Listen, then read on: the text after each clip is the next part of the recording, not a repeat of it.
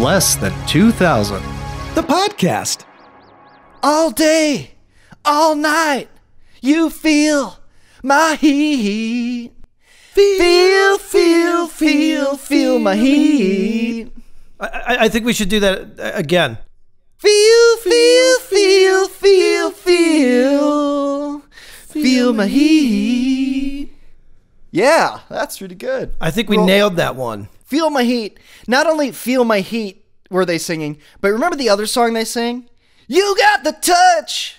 You got the power. Okay, you know where that came from?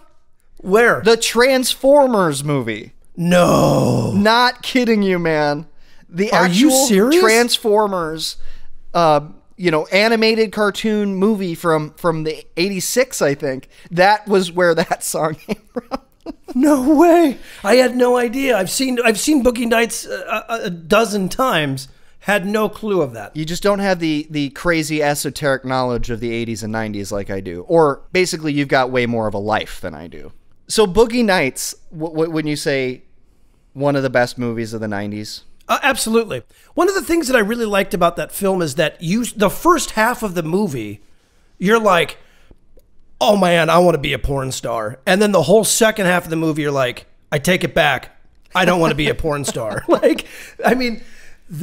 That movie is just, it tells the story beautifully. The cinematography in it is incredible, with those long, beautiful shots and following people and coming in and out of worlds. I mean, cinematically alone, it's one of the best movies of the 90s.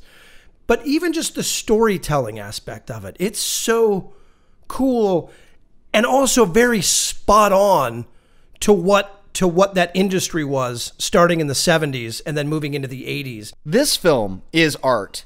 And I think we talked about this on the Marky Mark in the Funky Bunch episode. I think a lot of people sell this movie short and don't really give it a chance because of the subject matter. All they need to know is porn. They hear the word porn and they completely shut down, and they don't go any further than that. This movie only made $40-something million. It had a budget of $15 million. It made $40-something million internationally. So this was an even smaller movie than Fight Club. But it is one of the most well-made films, certainly of the decade, and perhaps of all time. Paul Thomas Anderson is a genius. You could see how much of himself he put into this.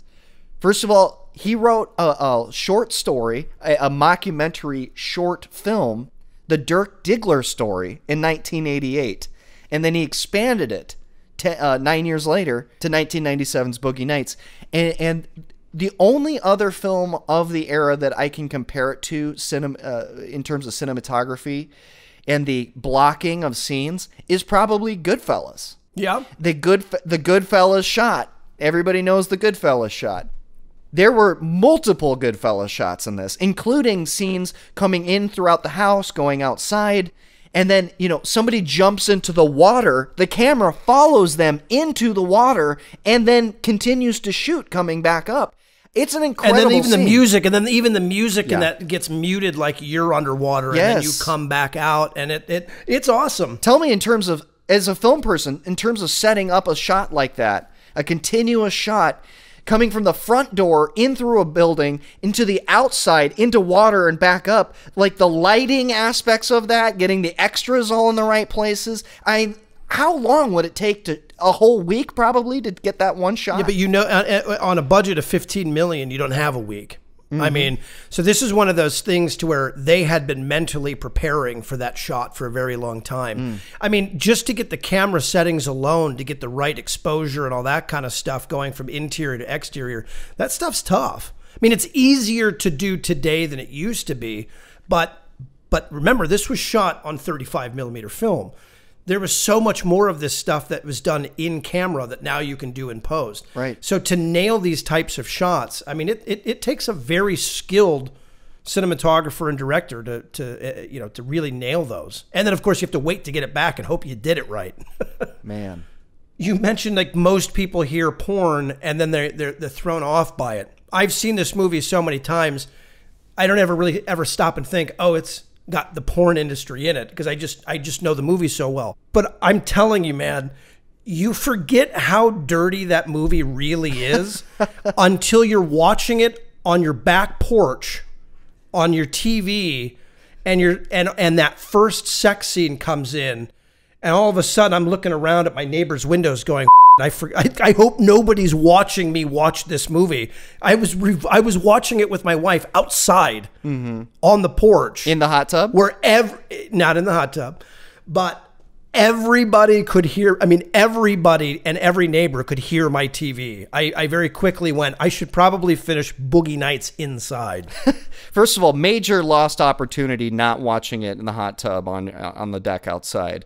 I mean, you should have been smoking the little cigarillos like Burt Reynolds, you know, like gray chest hair, and just like, I got the body of his right now. To people who get hung up on the fact that it's porn and they don't go any further than that, you could pretty much replace porn with any industry here. I mean, I think it's something like, I of course haven't seen it, but like Black Swan. I mean, this could be about ballerinas. This could be about the music industry. This could be about acting, regular acting. It could be about really any sort of rags to riches 70s period piece, 70s, 80s period piece. And it didn't have to be about porn. It just happened to be about porn. And then they really went there with it. I mean, and by really went there, they really went there. Yeah. This whole cast is incredible. I want to go down the list of some of these people. Marky Mark. I mean, this cast is incredible. No. Marky Mark. We agreed that when it came to his acting, we would go by Mark. No. You agreed that. I said no matter what, F you, you're still Marky Mark. No matter how accomplished of an actor you are. You can go with Mark Wahlberg. How about this? Marky Mark Wahlberg. Will you accept that? Even if you're not, I'm going ahead. I mean, I don't want to, but... You don't have to say. I will. Marky Mark Wahlberg, this was his best role, bar none. His acting was incredible. The way he starts as this naive, big-eyed, innocent boy, and it's just so sweet and in over his head and starstruck, and then his transition into an egomaniac. To a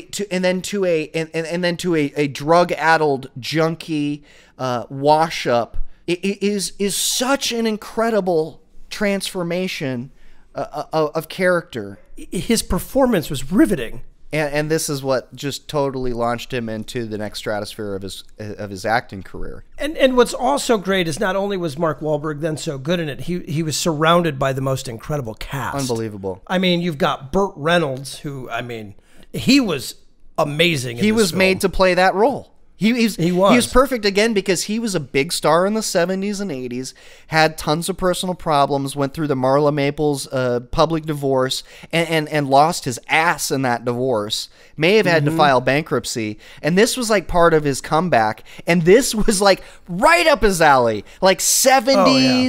He's got that perfect silver hair. He looks so cool with the beard and the cigarillo, and just he orders a 7-Up. I mean, how he's just like so cool he can just order a 7-Up. I don't think he drinks in the whole movie. No, I don't think he does. He provides the party for everybody else. And he's a filmmaker. And he's a filmmaker. He's legitimately interested in making film. He hates when they start going to tape. He's fighting against that. He says, I am a filmmaker. That's why I will never make a movie on tape. These are stars. He was a filmmaker, and his whole life's goal was to make something beyond just sex on film. And he started making it with the Brock Landers series, which Dirk Diggler gives him the idea for. And I love the scene when he's sitting there putting it to the final touches on it, and he's just like, this is the best thing we've ever done. And his editor's like, it's a real film, Jack. This is what I want them to remember me by. That was like the high watermark of that guy's life. And that's what's cool about this is even the other characters, they all have their own story arc. They do. Julianne Moore, his wife, Amber Waves. Julianne Moore, yeah, tremendous. And then you got Heather Graham, William H. Macy, Philip Seymour Hoffman, dude. Philip Seymour Hoffman. Like his role in his talk about range. When I later saw Philip Seymour Hoffman about 10 years after this, or so become like an Academy Award-winning actor for the Capote stuff and other things he had done. And that he kind of, I think this was one of his earlier roles, the long hair, the in the closet. Well, that was what's weird. Like, whenever I saw him like becoming prestigious in his later work, all I could see him is the guy with the long hair, overweight, in his wife beater, sucking on a pen, going, "You look really good." He's looking really sexy. Yeah. Top to bottom, everyone in this film, you believed who they were. 100%. 100%. But what made it easier to do that with was the fact that none of the characters knew who they were. If you notice, everyone in the movie is struggling to find their identity. Yeah. Every character, even Burt Reynolds, figuring his stuff out. How does he want to be remembered by? He's aging. He's getting up there. William H. Macy is really the only one-note character of the whole movie. You're right. And he plays that one note so well. You feel so sorry for the poor guy. His wife is cheating on him at least 3 separate times in this film. And one of them's like with a crowd around at a party. And then the cinematographer's trying to talk to him.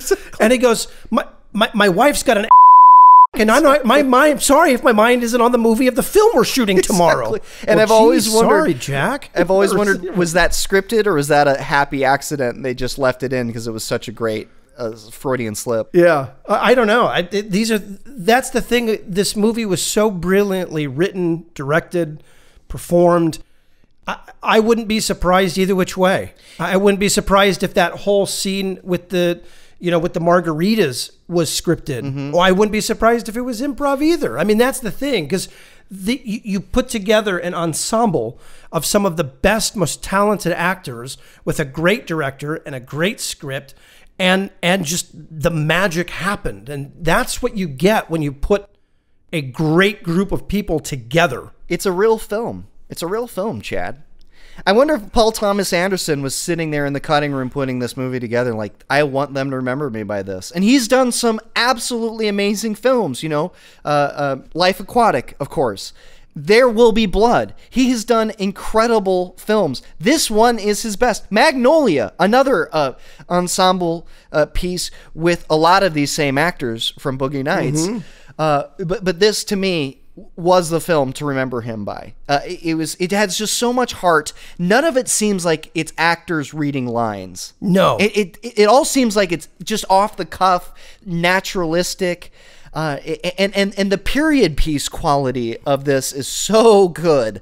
The music, the sets, the costumes, all of it just fits. The only piece of continuity that was off was You Got the Touch, You Got the Power, that was in Transformers, wasn't written until 1987. Unless the idea is Dirk Diggler wrote that song. I think it's the idea Dirk Diggler wrote that song. Because in the film, that would have been 83, 84. When that scene happened, when they were singing it. But like Don Cheadle, amazing. Is that where he got to start in this film too? Don Cheadle, another Academy Award winning actor, is just kind of a bit part almost, but it's got a lot of heart to it. And he's like the most grounded. He just kind of wants to be a normal guy. He's the most grounded, but I mean, he's still struggling to find his identity. Absolutely. He's wearing the cowboy outfit. Then he goes on to the Rick James look. And the last thing to say about the cast, everyone loves Heather Graham as Roller Girl. Everyone. Now, this got her start. Holy cow, did it ever. And she was so brave. She almost didn't get the role. PTA didn't even bother. He wanted her, but didn't even bother trying to cast her because he didn't think she would do nudity. And then their agents contacted him and said, "Oh, she'll do it." And boy, that launched her. And it's just, she's so perfectly, she looks the part, sounds the part, and it's just such an iconic character. I mean, I know people who still dress up as Roller Girl for Halloween and stuff. She was born to play that part. Heather Graham, I see, is acting in other movies. She is Roller Girl in this movie. Yes, good point. Do you know Paul Thomas Anderson's first choice for Dirk Diggler was Leonardo DiCaprio? No. Really? He loved him from Basketball Diaries, which is another movie with Mark Wahlberg, and another movie about, getting popular and then, your life falling apart due to drugs. And Leo would probably do a good job and everything, but Marky Mark nailed it, absolutely nailed it. And Leo decided to do Titanic instead. So probably the right choices all the way around. For both, yes. I mean, it's one of those things that I think the right thing in the universe happened by Leo going to Titanic and Mark Wahlberg doing this movie. Leonardo DiCaprio would have still brought that energy to it because he is such an amazing actor. He could have become Dirk Diggler, but I can't picture the movie without Mark Wahlberg in it. The music is just iconic. The person who put together the not the original score. I don't even know if there is much of an original score to this, but the soundtrack with the old 70s and 80s music is brilliant.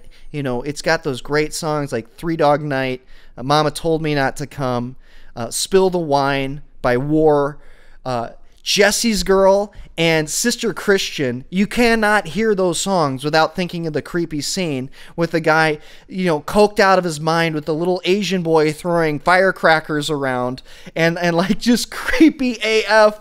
And those two songs, I can only associate with that scene. Now tell me this, that one scene when they're throwing the firecrackers, when they're going to rob the guy. Yes. That's the only scene in the whole movie that I felt like I was watching a different movie. It was weird, wasn't it? It was so off-putting, but I think that was done on purpose now that I'm actually thinking about it. But it feels like you're in a whole different movie. Mm-hmm. Like that scene is just placed in there. To me, you could have gotten rid of it. As I remember it, this is just off my memory. I think I heard somewhere that Paul Thomas Anderson said that scene was hell. Like literally was supposed to be, not literally, figuratively, that scene was supposed to be hell. So if it feels different, and I always wondered why they zoom in and stay on a shot of Marky Mark just sweating there and like worried because he's, they're going to steal from the guy. They're coked out of their mind. There's guns everywhere. And they just focus in on his stressed out face to Jesse's Girl. And I think this is hell. And then they put on Sister Christian. I mean, literally, this is 80s hell. People doing blow and all this stuff. So I think it was intentionally meant to feel like you fell into a different portal or a different movie, because that was the moment. Like, he died and is in hell and will be redeemed. He succeeded. Yeah, I mean, he succeeded then, because, I mean, it felt different. I mean, it was off-putting. I like how the end of the movie... But then, of course, then you can't... Everything has to come full circle. Now, all of a sudden, he's back, and he's back in his industry, and then, he's giving himself the pep talk in the room before that famous clip of him pulling out what is not really his... What's interesting is how it's sort of like you become trapped in that industry. But the movie shows you through the ensemble cast that you don't have to be. Different people respond differently. Don Cheadle and his wife open the store. They have a kid. They like retire and become everyday kind of middle Americans. Mm-hmm. Some of them go back to it. Oh, Roller Girl gets her GED. Yeah, she's probably going to stay in that lifestyle, but at least she got back and overcame high school, which was a big part of her character that she was stressed about. Julianne Moore, I don't think ever got her kid back, but that's not the point. Certain people, such as Jack and Amber and Dirk, are lifers. They are going to be doing that for life. And the happy ending is them getting back together. Because remember, that's a family. Dirk never had a real connection with his family. His dad is Jack. His sister, if you want to think of it that way, is Roller Girl. And Amber Waves... His mom, Julianne Moore, it's creepy. And he sleeps with his mom in his very first scene. And she calls him his little boy and says, "You're the best thing that's happened to me since I lost my son." I mean, she is so creepy, that character. When you really break down what's being stated in the film, there's a lot of creepy stuff in Boogie Nights. Yeah. It's just clouded in this whole fun world for the first half. John C. Reilly goes to do magic. He's doing magic at a strip club, though, so he's kind of like integrating the two parts of So not everybody is just, you're trapped in it. Some people move on and do better. Fair enough. Fair enough. I stand corrected. You're right. I was kind of fixated on Wahlberg's character. Okay, you mentioned the final shot where he busts it out at the very end, and you get to see what has been sort of the subject. You've been seeing other people's reaction to it all movie, and you finally get to see it right there in living color, and it's just the package. You don't see his head or anything. It's just like directly into the mirror. Mm-hmm. I will never forget when we were in our early 20s, I was over at your house hanging out, and your mom said, "Chad, I can't believe you made me and Dad watch Boogie Nights." And you made Mr. and Mrs. Bishoff. You recommended that movie to them. And I'm like, oh my God, Chad, you told them to watch this movie? And you turn to me and you're like, what, man? It's a great movie. You like it. You say it's a great movie too. I'm like, yes, it's a great movie. But to tell your church, your very sober church going, middle American, white picket fences, suburbanite mother and father to watch that movie. And I just can't believe, I'm like, did you make it to the end? They're like, yes, we watched every minute of it. And I'm just thinking, oh, Mrs. Bischoff saw that final shot. And yeah, in hindsight, it was probably not the right thing to recommend.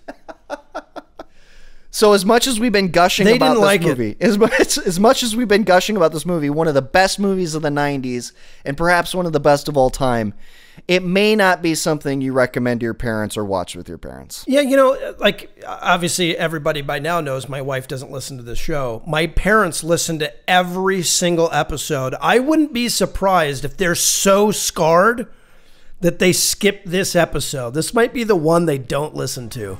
Their loss.